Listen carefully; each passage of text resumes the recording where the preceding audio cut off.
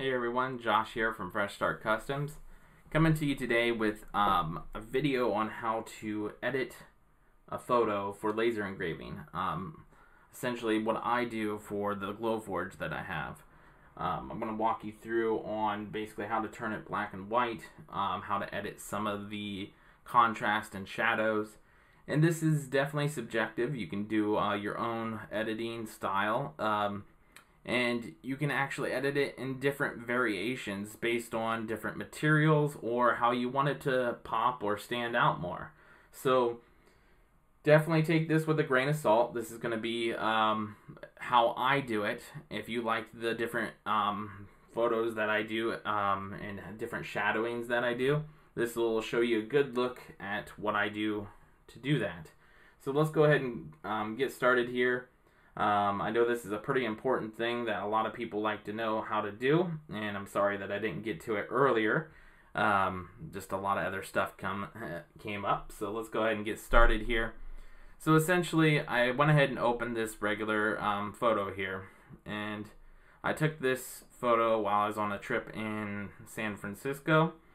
So it's a rather large photo, so what we're going to have to do is we're going to make sure that we have it the right size that we want first. So I'm going to go to File and choose New, and I want it to be 7 inches wide by 4 inches high, and a resolution of 300. I always leave my photos at 300, and then I always put a transparent background so you know what you're working with if you have multiple layers, and then I go ahead and click OK. And once you have it here, this is the new canvas that we're going to be using. And we're going to come back here to the photo, and then I like to use my move tool, click and hold, and drag it right onto this canvas here. And as you can see, like I said earlier, it is a large photo, so we're going to have to shrink this down. So what I personally do, there's probably easier ways to do it. I go to Edit, and then Free Transform.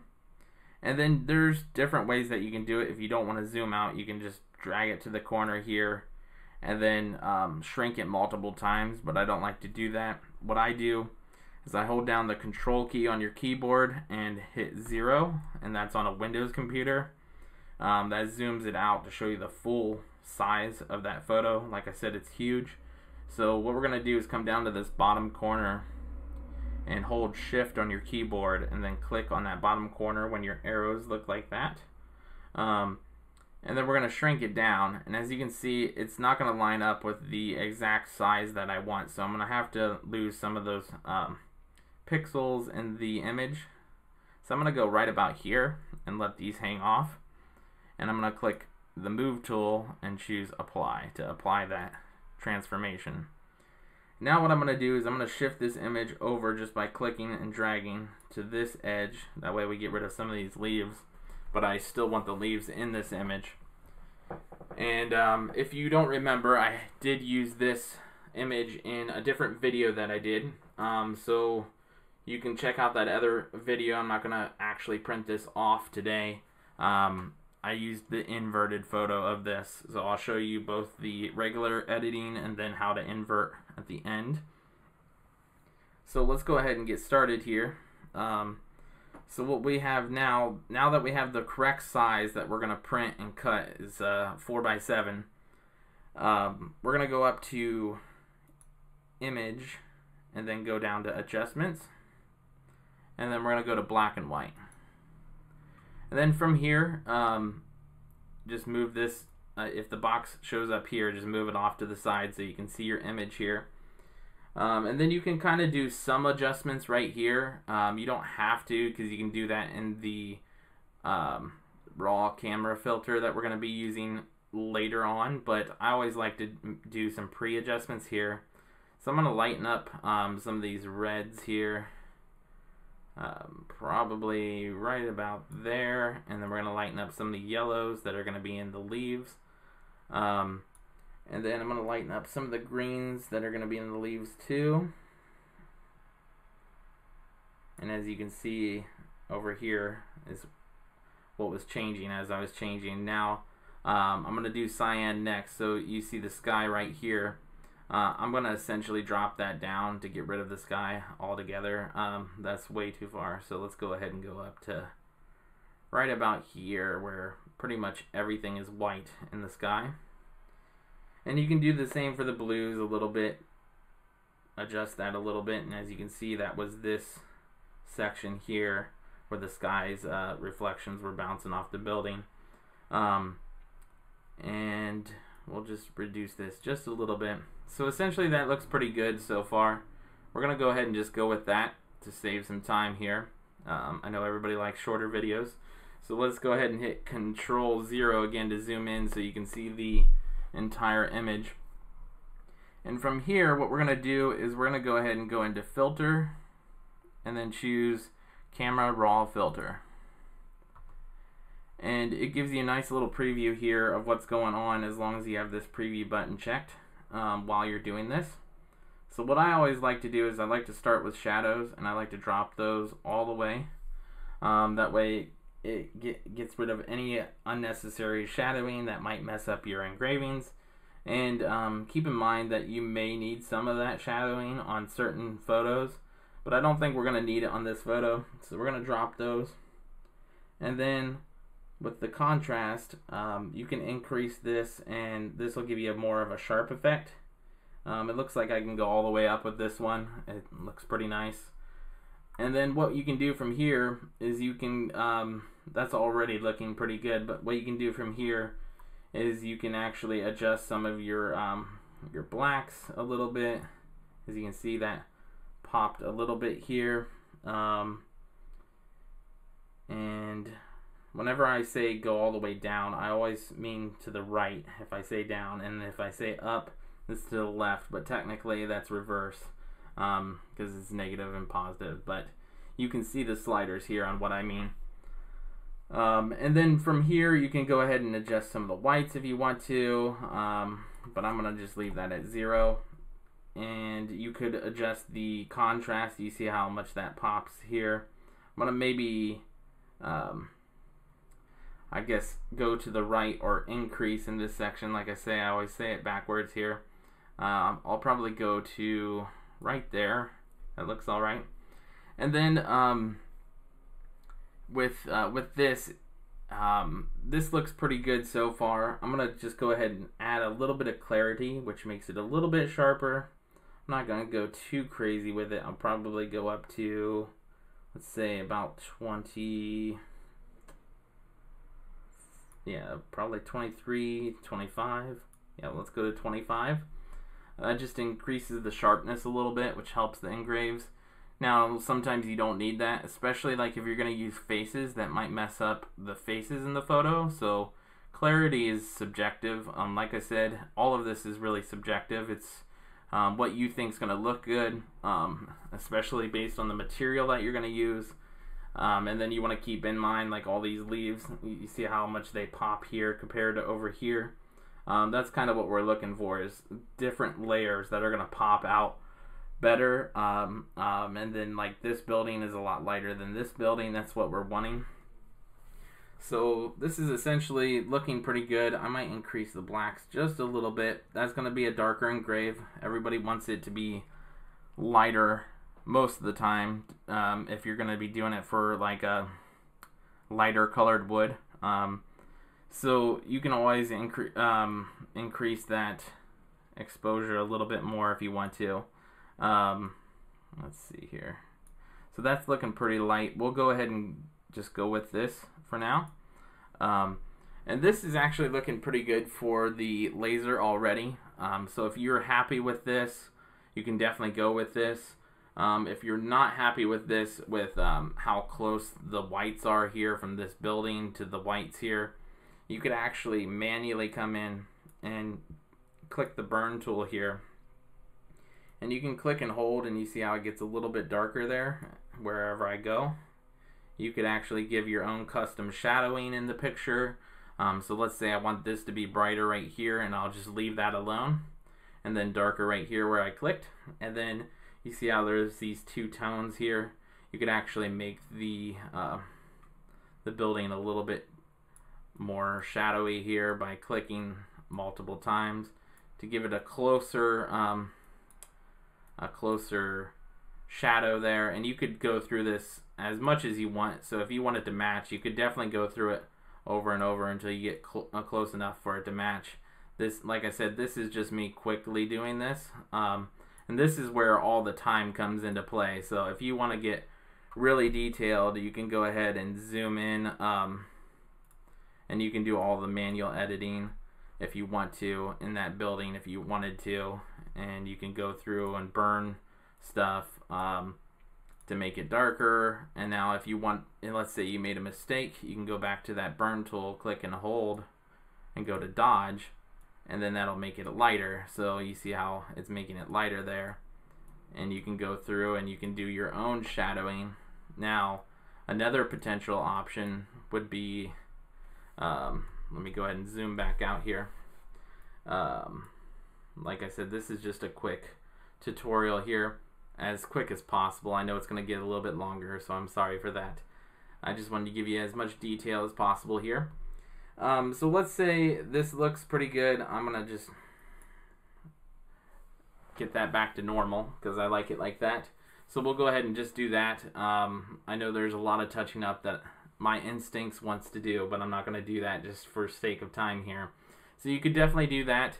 And then you could do different sections too. So let's say you grab your rectangular selection tool and you select this building right here. It's almost squared off. And like I said, for sake of time, I'm not going to edit or cut that out. You can definitely do that on your own. But let's say we want to just edit this building and these leaves, and I have that selected. You can do the same thing with the camera raw filter. I usually call it raw camera filter, so if I did that earlier, I apologize. And now you can see just this section is selected. So then you can go through and you can make this building lighter with the leaves lighter if you wanted to, and you can add some contrast again if you want to. And then we can make like the highlights pop a little bit more. So that's going to be a pretty white building compared to what it is now, but I'm going to just click OK so you can see how this building changed and nothing else changed since we had that selected. So I'm going to hit undo so you can see the original, and then redo so you can see the edit. So you can see, like, if you don't like those darker shadings and you want it to be whiter so you see more of the wood in the white section, you could go through and manually edit each one of these buildings if you want. So that does actually look pretty cool, but you're not going to have as much of a difference between this back building and this building as you would here. But we're going to go ahead and just leave it like this for now with this new edit here.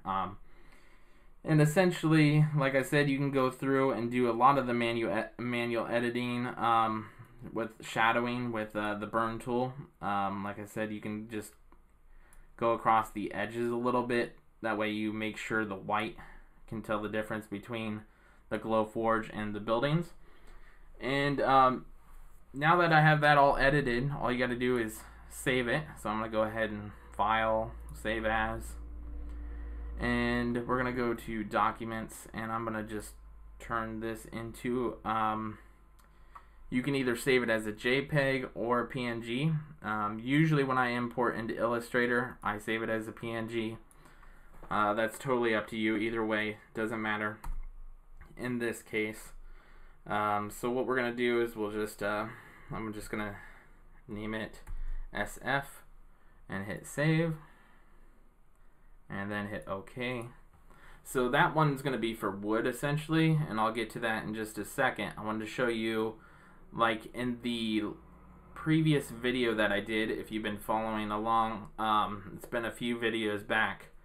I did the black or the white tile with the black spray paint on it of this exact photo here. So if you wanted to do this on white tile with black spray paint or on acrylic, you're gonna have to come over to Image, choose Adjustments, and then go to Invert. And as you can see, this inverted all the black and white completely opposite. So now, essentially, if I have a full tile that's spray painted black, but it's white underneath, what it's going to do is it's going to etch off all this black section, leaving white where it etches. And then that's essentially going to make it look like this when it's done. So all the black areas will still be black. So you got to make sure you invert that if you want it on acrylic or tile that's spray painted black there, like white tile spray painted black, or any other color that you choose. But so we're gonna do with the original image here, like this for wood. We're just gonna say that we're gonna be using it for wood, which most people will do photo engraving on. And now what we're gonna do is we're gonna go ahead and open up that file that we just saved right here. We're going to go ahead and open this with, let's see here. Yeah, we're going to go down to open with an Illustrator. So this is the 4 inches high by 7 inches wide photo that we had. We're going to go ahead and click and hold. And I always drag and drop it into the 12 by 20 file on Illustrator here that I have set up. You don't need this. This is just how I like to do it. And now, as you can see, if I actually go down to the 0 point here, it's 7 inches wide by 4 inches high, if I get it perfectly on 0. Let's see here. And I'm going to take off the snap to grid because that gets annoying sometimes. So now that that's essentially 4 by 7, if you wanted to cut this photo out and not just engrave it, then you have to add a cut line. So we're going to go ahead and click on the rectangle tool here, and then we're just going to click anywhere in the white section. And then the width is going to be 7 inches, and the height is going to be 4 inches. So that makes it super easy, and we're going to change the line to red here. And or in this case, that is technically the stroke, depending on how you want to say that. I always just say line. So as you can see, I just moved that over top of this image, and you can highlight them both and go over to the line tool here and click center both ways so you make sure it's completely centered. And now that you have this selected, the last thing that you're going to have to remember to do is click just the photo in the center here. And we're going to go to Object and click Rasterize. And then click OK. And there you go. All you got to do now is save this as an SVG file. So you can go to File, Save As, and then change it to SVG. And then you can title it whatever you want. So in this case, we'll just title it SF again. And then hit Save. And then make sure you have the same settings here. These are the settings that I use. This could be subjective too, but sometimes this could throw the line out of whack if they're not correct. So I always leave it like this and then hit OK. And there you go. You just saved an SVG file that you can open in Photoshop and cut out and have it laser engrave where it looks great. So I hope this tutorial helped you out. Sorry it took a little bit to get to this. A lot of other stuff came up in the meantime. So yeah, we'll talk to you guys next time. Make sure to hit the subscribe button if you haven't yet. I plan on keep doing this as long as I can. I've got a cool coloring resource video coming up as soon as some of the items come in the mail here. That I went ahead and took time to, that we're going to test out, and I hope to do that video sometime soon. So we'll catch you guys next time, and thanks again for watching.